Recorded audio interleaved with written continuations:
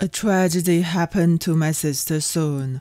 Her pair of dancing little hands instantly became completely distorted, and she could no longer bow her upper body and stand on her toes to offer kata to the Liberation Army. At that time, it was slack forming.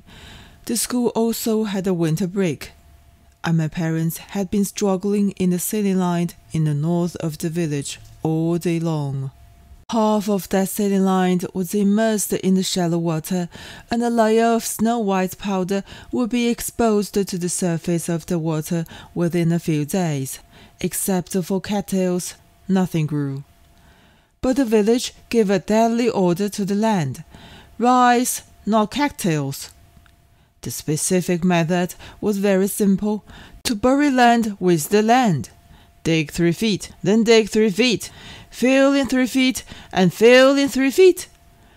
In this way, the upper 3 feet of soil and the lower 3 feet of soil would be completely altered. The construction site was really magnificent. Even the labours from the neighbour village had all been borrowed. Blue khaki figures were marvellous between the sky and the earth. Stubborn men do the mountain moving, ants moving, red flags dancing, the trumpets continuing, and the ambition in the speaker was launching straight to the sky. My parents must have been exhausted that winter. One night when my father went to the restroom, he accidentally fell asleep while squatting there. The consequence, of course, conceivable. He fell to the toilet when he turned over. I would certainly go wild when my parents were away, but my sister little Qing would not. She stayed in the blacksmith shop all day, watching those blacksmiths forging shovels for the construction site. For my sister, everything in the shop was really wonderful. The black iron block was burnt towards red, bright and clear, as if the iron block was a transparent container filled with mysterious juice. While the hammer hit it, it was even more charming, with the sound of dang. The gorgeous iron filings bloomed like a chrysanthemum, opening a whole room, and they would be gone in a moment.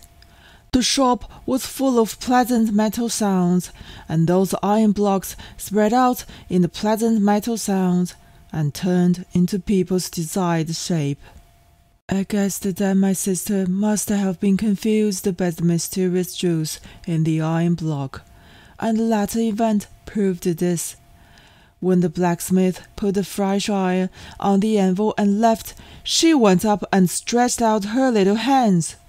Little Qing wanted to hold her beloved iron in her hands. My sister little Qing must have been waiting for this moment for a long time. My sister did not scream. In fact, my sister fainted almost at the same time she was holding the iron block. Her little hands suddenly changed their appearance. There was no blood dripping from my sister's hands. On the contrary, the wound appeared as if white scraps had formed. My sister woke up in our father's arms. As soon as she woke up, my father put my sister down. Father walked to the door and picked up mother's clothes stick from behind the door. My father hit my butt with a murderous hand. Had it not been my mother's return, I might have died under the stick of my father. I felt my father's mood at the time only after I became a father. That time I took my daughter to the Confucius temple on a bicycle. When I walked to Sanshan Street, my daughter's left foot was caught in the wheel, and a piece of nail-sized skin was scraped off. In infinite distress, I accidentally slapped myself. I thought of my father as soon as I slept. I froze in the street. My daughter took my hand and asked me why this is happening. What can I say? What can I say? My sister's hands were disabled. This little girl with strong self-esteem had since put her little hands in her pockets, and sister became more silent.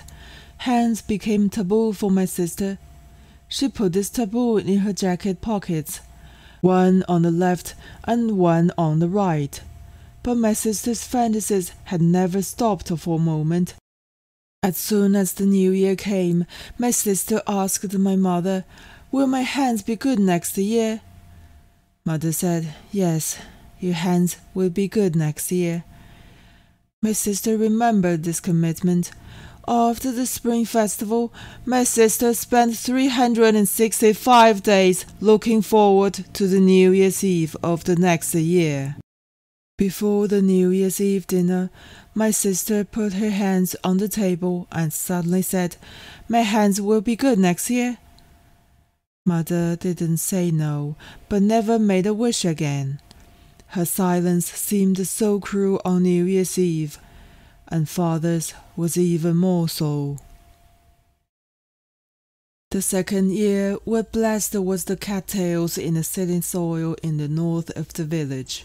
After the beginning of the spring, those green wheat seedlings were all dead, replaced by cattails. The cattails this year grew really crazy. After the Qing festival, the seeding line was soaked in the water again, and the cattails did not appear to have come out of the water. They landed from the sky. Dense, rich, and shiny, like carefully cultivated. When the midsummer came, those cattails had fully grown. The narrow leaves were flexible and slender, one by one, piece by piece, being slim again. Even an advertent wind could blow them side by side. However, when the wind stops, the blades would bounce back quickly with the best toughness, which could be called surging. Large tracts of cattails did not buy people's work. They had grown out of an independent world in the seeding soil, a world with strong blood. Seeding in alkali land is just such a place.